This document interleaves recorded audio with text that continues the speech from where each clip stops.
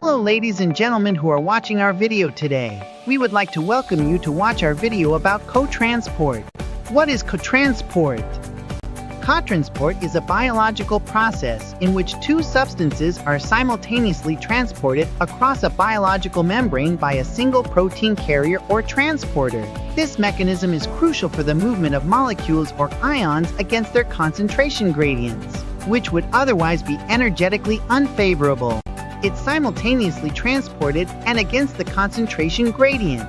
Co-transport is an essential process that enables two substances to move across a cell membrane simultaneously.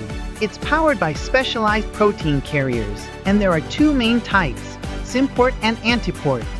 In symport, two substances move together in the same direction across the membrane.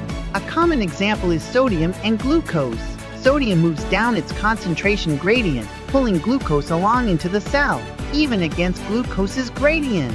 In antiport, substances move in opposite directions. For instance, sodium ions move into the cell, while calcium ions are pumped out. Sodium's gradient provides the energy to push calcium against its gradient.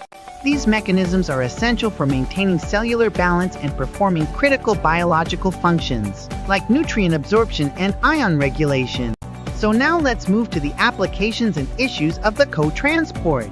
Co-transport has remarkable applications that extend beyond cellular biology into real-world uses. In skincare, nanocapsules are used in anti-aging products to improve the delivery of ingredients like retinol or vitamins.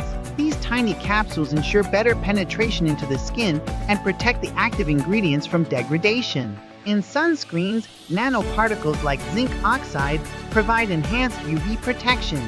In medicine, co-transport principles inspire innovations like lipid nanoparticles, which are used to deliver chemotherapy drugs directly to tumor cells. This targeted delivery minimizes damage to healthy cells, making treatments more effective and reducing. While co-transport has many benefits, there are health-related concerns to consider. Some products that utilize co-transport technology, such as cosmetics with nanoparticles, can cause allergic reactions or toxicity due to ingredients like preservatives or UV filters. One issue with co-transport in cosmetics is the risk of allergic reactions. Nanoparticles used in these products can interact with sensitive skin, triggering redness, itching, or swelling. Ingredients like preservatives or UV filters may further aggravate the skin, especially in those prone to allergies. One major issue related to co-transport in drug delivery is drug resistance.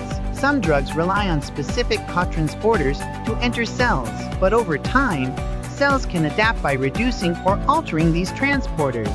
For example, in cancer treatment, tumor cells may downregulate the co-transporters used for drug uptake, making the therapy less effective.